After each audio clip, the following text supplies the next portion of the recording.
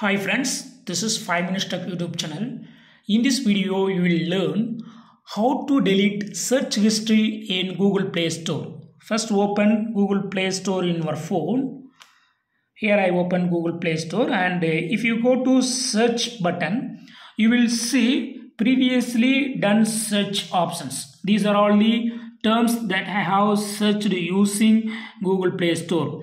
In Google Chrome and other browsers, if you long press on the term, it will show to delete. But here is different. In Google Play Store, it will not able to delete here itself. Okay. So what you have to do is just go to the profile option here. This is the profile, and just click over profile, and you will see settings here. Just go to the settings.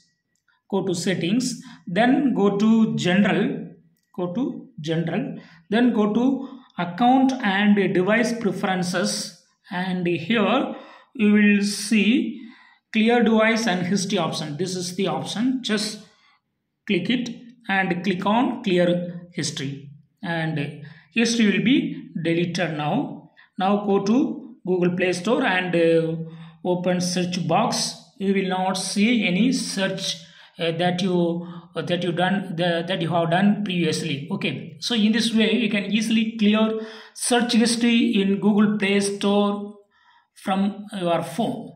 That's all friends. Thanks for watching. Bye.